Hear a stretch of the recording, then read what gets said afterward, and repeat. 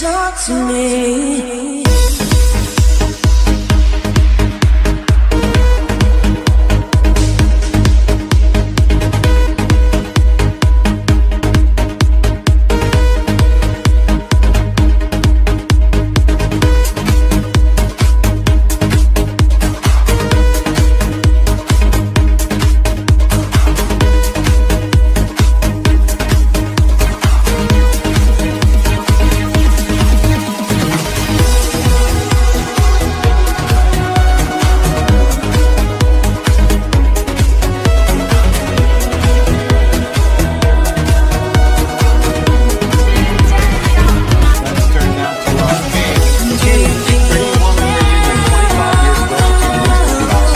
It was a Cinderella story about a wealthy businessman falling for a prostitute. It was directed by Gary Marshall. It starred Richard Gere and the then virtually unknown Julia Roberts. And for the first time since its 1990 release, we gathered them together.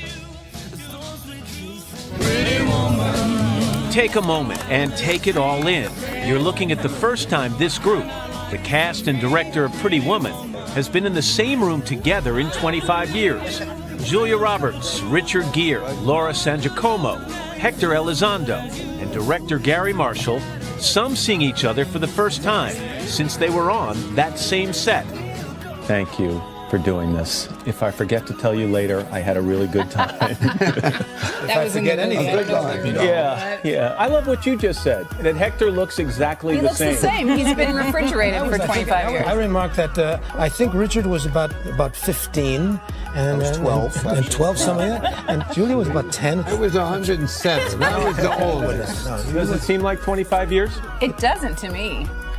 No, it doesn't. Seems like 5 minutes. It's 45 years is what it feels like. No, honestly, it feels like a long time ago we did that. But then, as I was saying, that was 2 marriages ago for me. So it's a lot of things happen. And action! And a lot of things happened to even get this movie made. The original script for Pretty Woman wasn't even a romance or a comedy, but a dark, cautionary tale about drug abuse called 3000. 3000 was a reference to How much money she got paid. You were a drug addict. At the end of the original script, Richard's character threw my character out of the car, threw the money on top of her, and drove away, and the credits rolled. You die at the end, and this was a romantic comedy. Everything changed when Gary Marshall was brought in, and the movie was sold to Disney. Talk about casting. Who got cast first?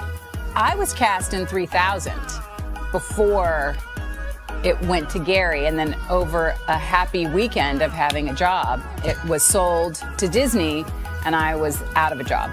No, but Steve Ruther, one of the producers with Laura Ziskin, they liked her, and they said, she's very good, you should use her, Gary. I didn't know her from Adam or anybody. As I said, she was just 21 years old, hello, and we met. In and he said, I don't know what to do with you. Some people say you can't dress her up. Some people say you can't dress her down. What do you do? You smile, that's what you do. She had that smile. That's Yeah, right. I had the smile. That's So, true. did you lose the part and then come back and get it again? Is that how it worked? Yeah.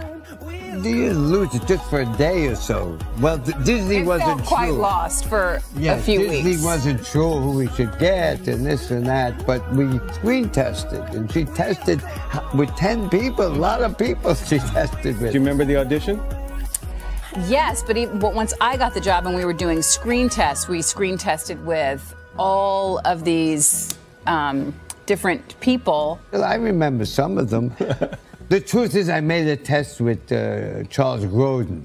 Richard? Charles Grodin. Could have been Charles. Could have been Charles. So the story goes that when you first read the script, you said, no, thank you. A few times, yeah.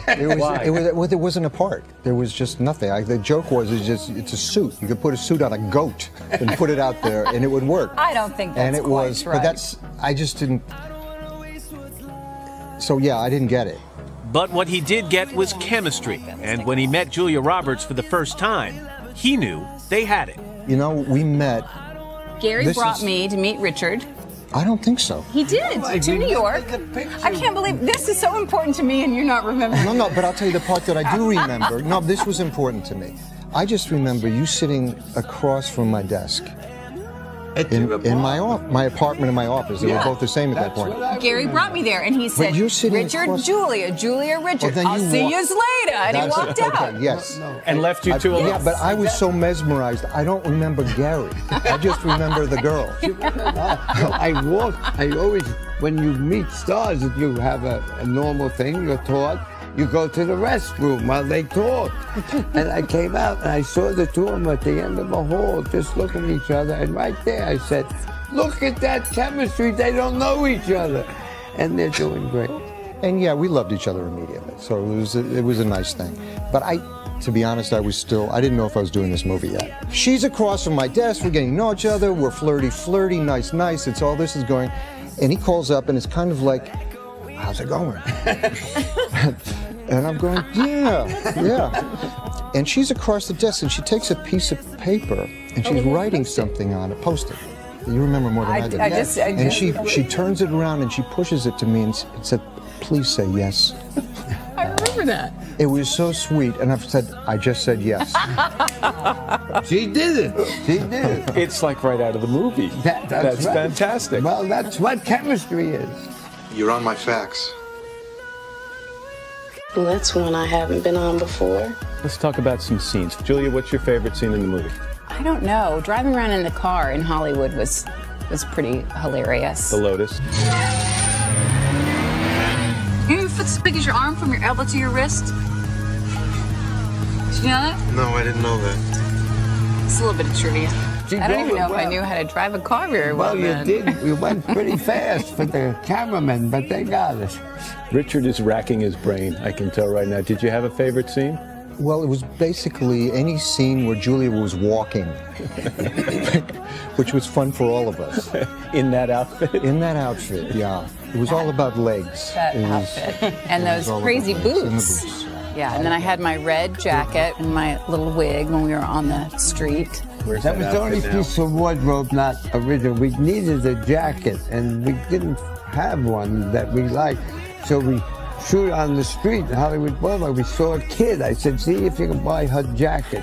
And they said, we'll give her free tickets to Disneyland. I said, she don't want tickets. She wants money. Offer her money. And they gave her, and we got the jacket. And we cleaned it, and she bought it. 25 years later, despite all these actors' long list of credits since that time, Pretty Woman is what the fans still want to talk about, even in the far reaches of the planet. Tell the cave story. Is it?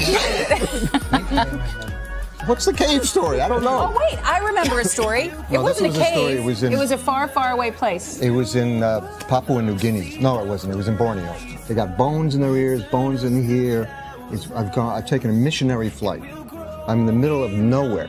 And I get in this boat, and they take me down to the longhouse, and we pull it up on shore, and they start going, pretty woman man, pretty woman man. They've never seen a movie in their entire life, but they know Pretty Woman.